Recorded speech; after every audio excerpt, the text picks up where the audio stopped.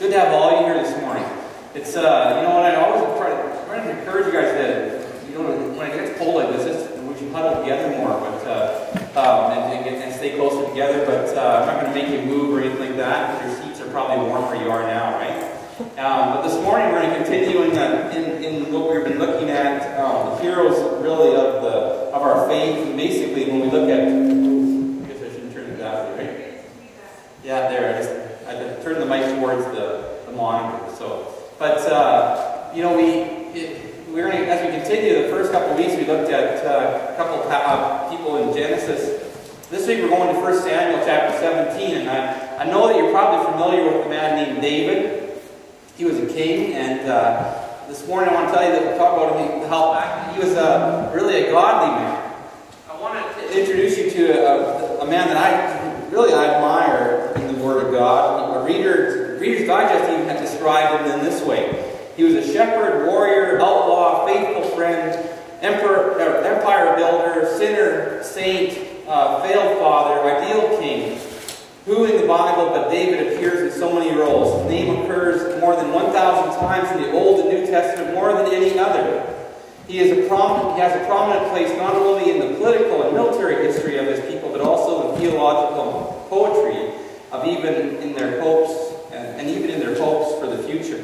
David is quite an interesting character in Scripture. If you look at the book of Psalms, he has written many of the Psalms that we have in the Bible, and I find him really kind of an interesting man. In the Scripture, he's described in this manner. In 1 Samuel chapter 13, verse 14, it says, "The Lord has found a man loyal to him. The Lord has appointed him a ruler over his people, because you have not done what the Lord commanded." So in other words, God found this man a very loyal man. He was a very godly man. We also know in Scripture that he's often called a man after God's own heart. In Acts chapter 13, verse 22, it says, "After removing him, he raised up David as their king," and referring back to Saul, when he removed Saul from the throne of Israel. He raised up David as their king and testified about him, "I found David, the son of Jesse, a man loyal to me who will carry out my will." So this is the kind of man that we're looking at, the kind of man that we're talking about this morning, a man that was willing to follow God, willing to go and do it as God has commanded him. I know many of the stories that, as you do, about David, and he was not necessarily a perfect man, right? Because we know the story of Bathsheba, and there were a time he failed, he sinned, and sin didn't leave him untouched.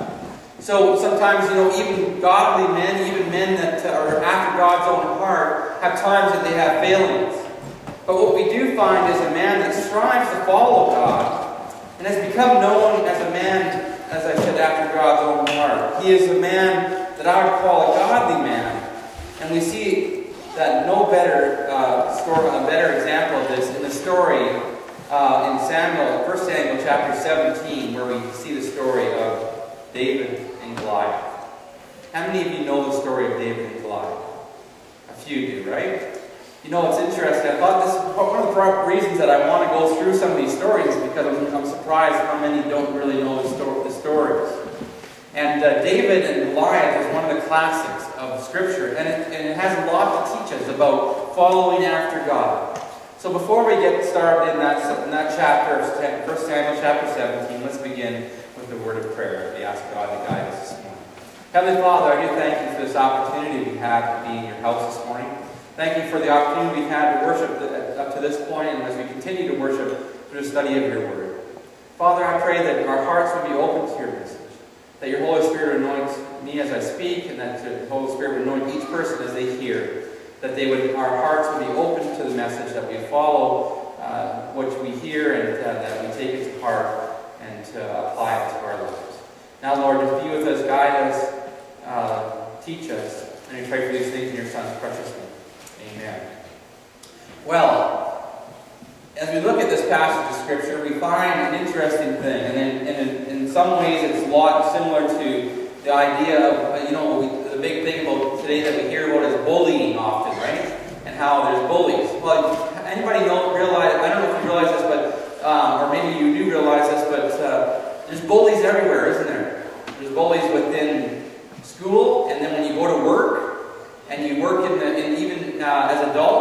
find there's even bullies still at the workplace.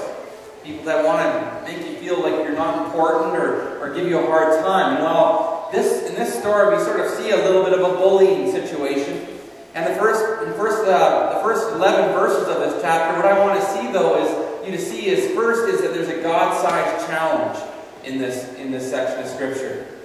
And we read there in chapter 17, 1 Samuel chapter 17, beginning in verse 1, it says, "The Philistines gathered their forces for war in Soch, in Judah, and camped between Soch and Azekah. Boy, I love the Old Testament because they have all these great names. And we go into verse 2. It says, Saul and the men of Israel gathered and camped in the valley of Elah. Then they lined up and battled in battle formation to face the Philistines. The Philistines were standing on one hill, and the Israelites were standing on another hill, and with a ravine between them. Then a champion named Goliath from Gath came out from the Philistine camp. Listen to this. He was 9 feet 9 inches tall. So I'm guessing probably I'm around 5'9". So if we can add, I don't know if this adds 4 feet. I think it's maybe about a 3-foot riser on this stage. So add another foot. That's how tall he was. So you have this guy that's 9 foot 9 inches tall. So Madeline, I want you to come here for a second. Just stand up here with me for a second down here. David was a youth. And so it's like this. Add another foot, and this is what we're like, eh? Can you imagine the difference? Can you imagine this guy coming out from the people of from the Philistine army? This huge giant of a guy. The other day we were at the Butterdome for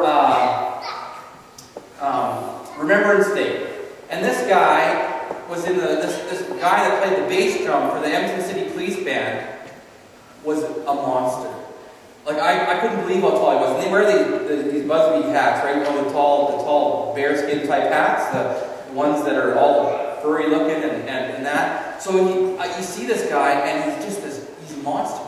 He's head and shoulders over every man in the band. And when I think about this guy, 9 foot 9 inches tall, that guy would even feel small to this guy. So here we have this guy. He's come out 9 foot 9 inches tall. And then we go on, it says, and he wore a bronze helmet and bronze scale armor and that weighed 125 pounds. Now, that's more than some of you weigh, right? It's, I know that some of you probably, it's amazing to think that this guy wearing what some of your weight, right, in armor. To me, that's just amazing. There was a bronze armor on his shins, and a bronze sword that slung between his shoulders. His spear shaft was like a weaver's beam, and the iron point of his spear weighed 15 pounds. So the spear end of itself, the point of the spear, you know, the pointy end, weighed 15 pounds itself. So this is what this guy is carrying around. In addition, a shield bearer was walking in front of him. So the only thing he didn't carry was a shield for himself.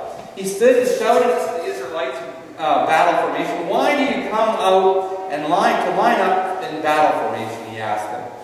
Am I not a Philistine? Are you not servants of Saul? Choose one of your men and have him come down against me. If he wins in the fight against me and kills me, we will be your servants. But if I win against him and kill him, you will be our servants and serve us. Then the Philistines said, I defy the ranks of Israel today. Send me a man so we can fight each other. When Saul and all the Israelites heard these words from the Philistines, they lost their courage and were terrified. Now, can you understand the situation, right?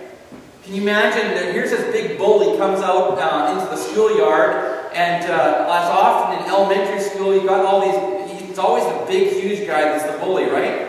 Ever remember experiencing that? It's a guy that always has something to say, always negative, always has something mean to say to you. I remember there was a guy in junior high school He was about a foot and a half taller than I was. And in junior high school, I was about 5'5", 5'6" tall. Maybe I pushed 5'7". Because when I met Ardell when I was in grade 11, I think I was in grade 11, grade 10, 11, I was still shorter than Ardell. So when Ardell stands up and she's about 5'8", I was shorter than her when we got married. Actually, I grew after I got married.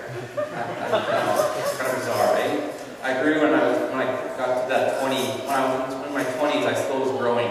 I was a late bloomer. Always have been.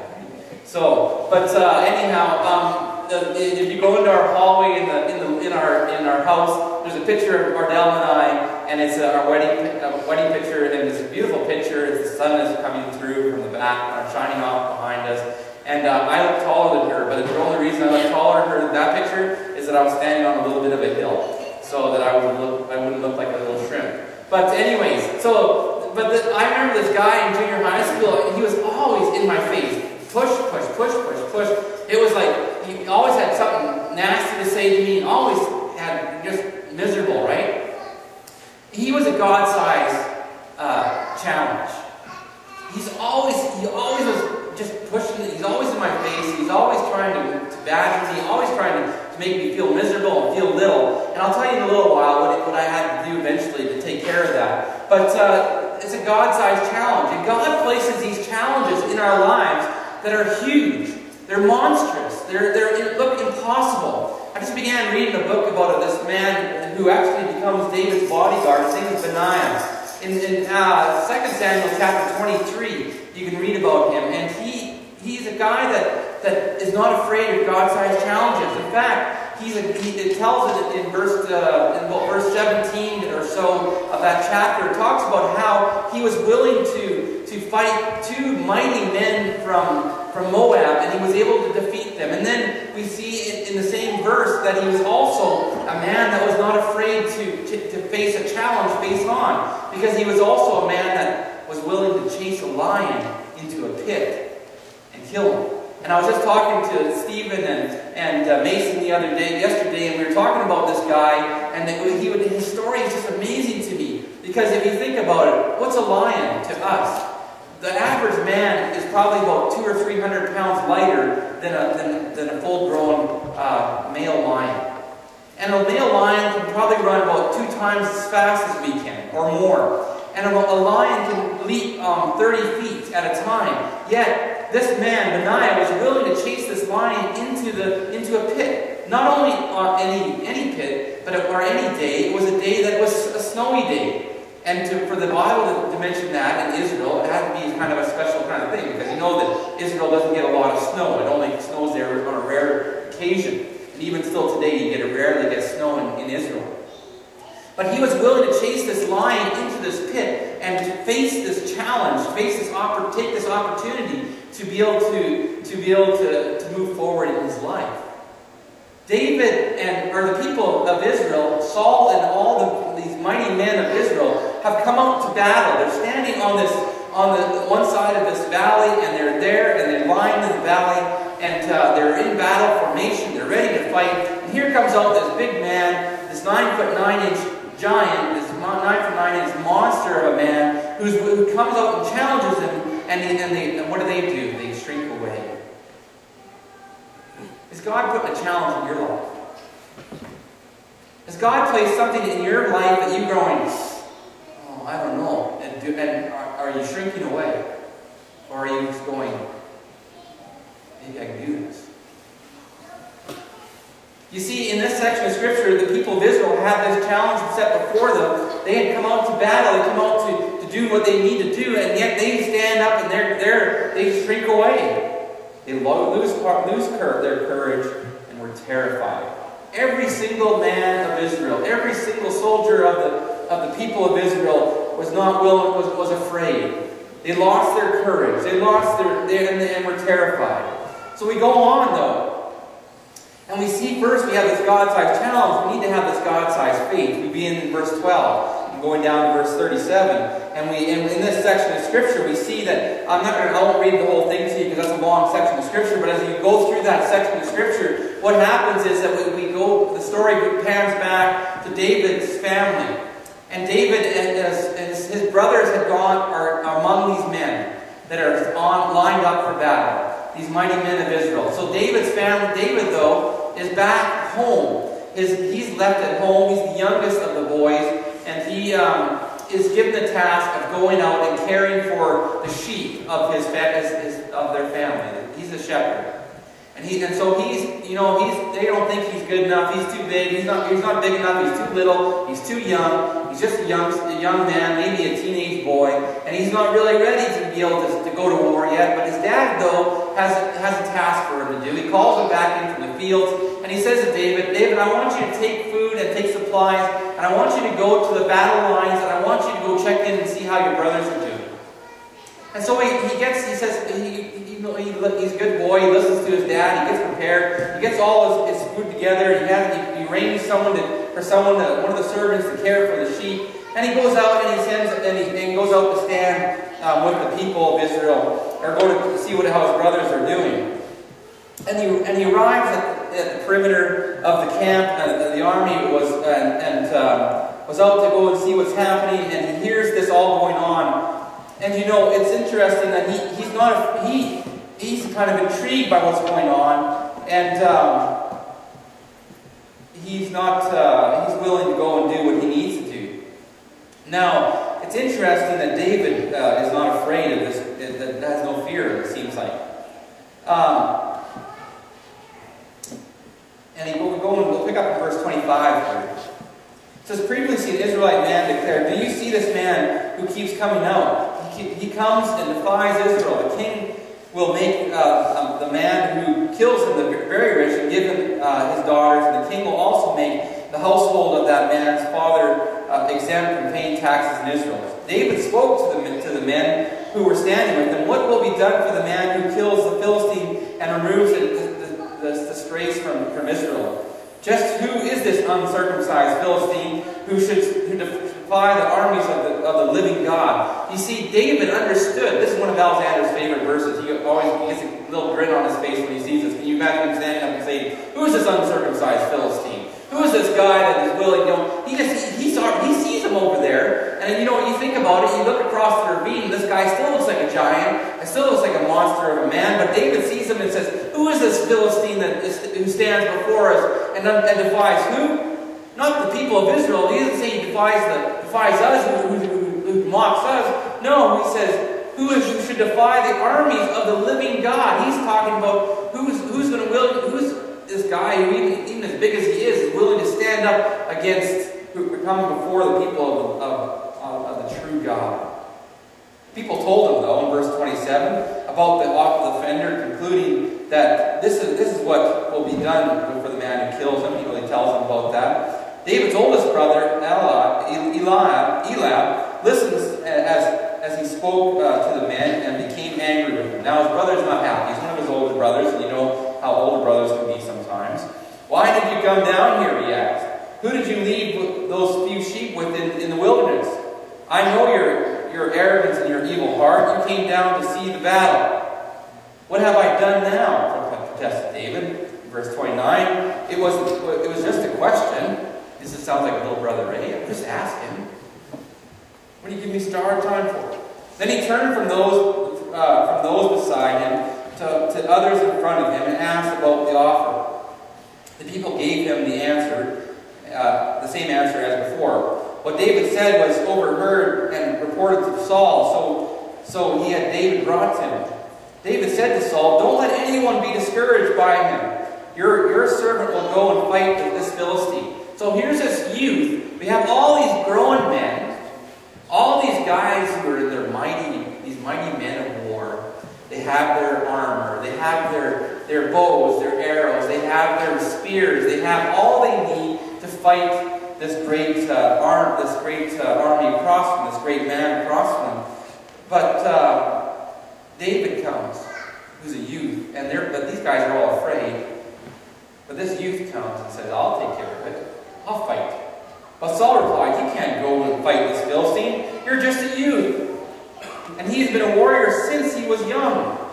David answered Saul, "Your servant has been tending his father's sheep. Whenever a lion or a bear came and carried off after it and struck it down and rescued the lamb from its mouth.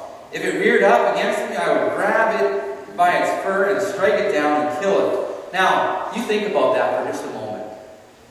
So what is David saying?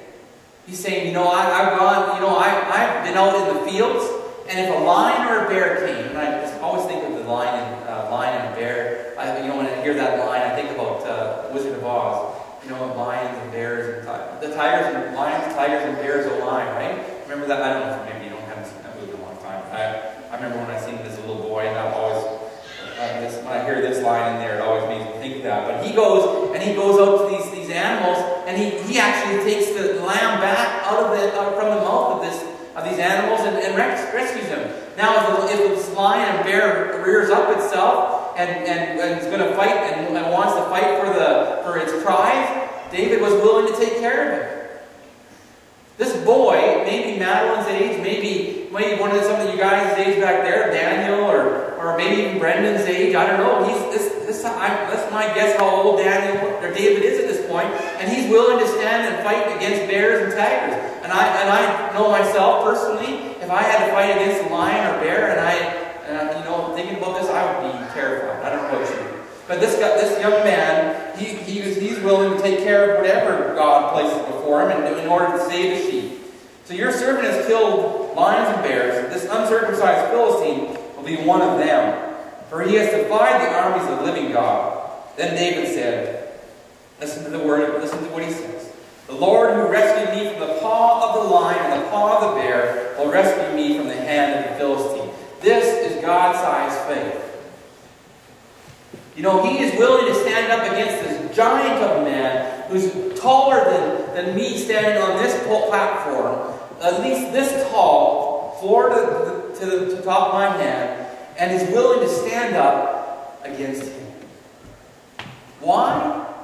Because he believes that God, the God who has saved him this far, the God who has saved him from the lion's paw and the bear's paw, and has been able to carry him through this far, will carry him past this huge giant of a man. Now that story I was telling you about this guy, eventually I had to stand up to him. I remember one day finally getting fed up. I was in the hallway of the gym. I can remember being there, coming out of the locker room, and there he is again, waiting to just get all over my case.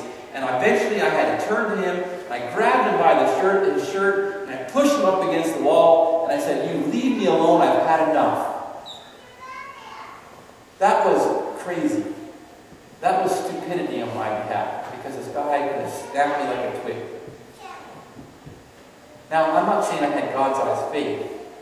I had craziness at the moment for that one, but interesting enough, the guy left me alone and became my friend. But here, this story. David comes, gets this God-sized challenge, this big bully, this big hard thing to do, and he says, "I can do it because I have faith, a God-sized faith that my God will take care of it." So what we ask the question then, has God given you an opportunity, a task, a challenge? And he's asking you, will you trust me to carry you through this challenge? Will you trust me to show you the way? Will you trust me to carry you through and make it through? Well, we see how David responds. And we go on and we see God-sized action. So first we have a God-sized challenge, we have God-sized faith, and faith without actions, faith without works, as James tells us in his letter, says is dead. So if you don't put words to if you just always just talk about your faith and never do anything about it, you're not going to do anything. And it says, then in verse 38, then Saul had his own military clothes put on David. He put a bronze helmet on David's head, and had him put on his armor. David strapped on his sword, probably David strapped his sword on over the military clothes and tried to walk, but it was no use for him. He said, "I can't walk in these," David said to Saul. I'm not used to them. So David took them off. So David goes in. First, Saul says, "Well, Saul, a grown man, you can think," and says, "Here, you take all my armor, all my helmet." I guess I putting on this huge hat and just swimming in it, and this armor that's maybe down to his knees. It's sort of like what I put on my jacket for Lena's wedding after I lost weight, and it was like this. I had my hands swimming in it, and I looked like I was wearing my father's clothes. Well, this is what David's doing. He's putting on. It's like he's wearing his father's uniform, his father's armor and stuff, and it's too big for him, and it's just oversized, and it's just no good to him. He can't even walk in it. So just get that picture in your mind. So we go on, and it says, David said to Saul, "It's not any use. I'm not used to them." So David took them off. Instead, he took his staff in his hand, and he chose 5 smooth stones from the wadi, and put them in the pouch, in the shepherd's bag. Then, with his sling in his hand, he approached the Philistine. So David took what God had given him, what God had provided for him in the past, what he understood, and he said, "I'm going to go out to meet this guy. I'm going out to meet this 9-foot crazy man. I'm going to go out to meet this 9-foot monster. I'm going to go out and meet this challenge to the people of Israel. I'm going to go out and with the faith of God, and I'm going to go and take action against what this guy's doing." And as the Philistine came closer and closer to David with a shield bearer in front of him, and when the Philistine looked at and saw David, he despised him because he saw he was just a youth. Healthy and handsome, he said to David, am I a dog that you come against me with sticks?" Then he cursed David by his gods. "Come here," the Philistine called David, "and I'll give your flesh to the birds of the sky and the wild beasts." Now I believe this is interesting because David is listening to all this, and listen what David said to the Philistine. "You come against me with a dagger, a spear, and sword, but I come against you in the name of the Lord of hosts, the God of Israel's armies. You have defied him. Today the Lord will hand you over to me. Today I will strike you down, cut off your head, and give your corpse give the corpses of the Philistines' camp to the birds of the sky, the creatures of the earth. Then all the world will know that Israel has a God, and the whole assembly will know that it is not by the sword or by the spear that the Lord saves, for the battle is the Lord's, and he will hand you over to us." Here, what he's saying to here, people, is that God is not, you're not coming up against me, he's telling this giant. You're coming up against Almighty God. You're not fighting against the people of Israel. You're fighting against the Lord. You're fighting against Almighty God. You're coming up against him. So as we come up against these God-sized challenges, and we have God-sized faith, when we go to action, it's not us that is working. We're going in as ambassadors, as men and women serving Almighty God. So when you go out and you go to witness with somebody, when you go out and you go to tell of your faith, when you go to tell your family and your friends about who you believe in, it's not you that they're going to meet. They're going to come up and encounter Almighty God. So you know what I believe it shows us is that we don't have to worry that we're going to fail. It's God that is doing the work. You understand? See the slight difference? When we go by ourselves and we think we're doing it ourselves, then we don't have the same clout. But when it's God and it's going, it changes the whole picture, doesn't it? When the Philistines started forward to attack him, David ran quickly to the battle line to meet the Philistines. So David didn't just sit back and wait. He went forward, he ran at this guy, he met the challenge face to face, and David put his hand in the bag, took out a stone, slung it, and hit the Philistine on his forehead. The stone sank into his forehead, and he fell on his face to the ground. David defeated the Philistine with a sling, and they ate a stone. Even though David had no sword, he struck down the Philistine and killed him. David ran and stood over him. He grabbed the Philistine's sword, pulled it from its sheath, and used it to kill him. Then he cut off his head.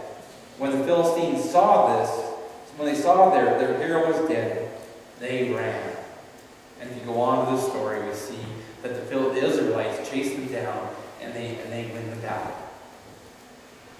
You see, when we go with God, whatever challenge we're faced with, if we have faith in Almighty God, whatever challenge we're faced with, when we take action, whatever challenge we're faced with, if we go with God, we will be victorious. I promise you. Now, you may not always have the result that you anticipated. You may not even have the result that you hoped for. But if we look at how it is when we trust God and we follow God, whatever the results may be, when we go with Him, we're victorious. We win the battle. The battle is ours. With God on our side, I believe there is nothing that we cannot do. With God at our side, there is no giants that you cannot slay. With God at your side, there is nothing that is too big for you. Don't give us your excuses. I'm too busy. I'm too little. I'm too young. I'm too old. I'm too small. I'm not smart enough. I don't have enough background. I don't have enough lessons. I don't have enough Bible study or Bible time. I don't have enough knowledge about the Scriptures. It's time to put your full trust in God and stand up against the giants of this world. It's time to say, I'll trust in God, in my God. It's time to stop worrying about who might be offended and stand up for your faith. You see, David wasn't worried about what that Philistine thought of him. He didn't care that when he came up and met him in the middle of the battlefield, he didn't care that Philistine cursed him and said that I'm going to feed your bones to the birds. He didn't care that he was going to, what he said about him. It didn't matter to David. It's time to stop worrying about those things. David stood up against this one who defied his God.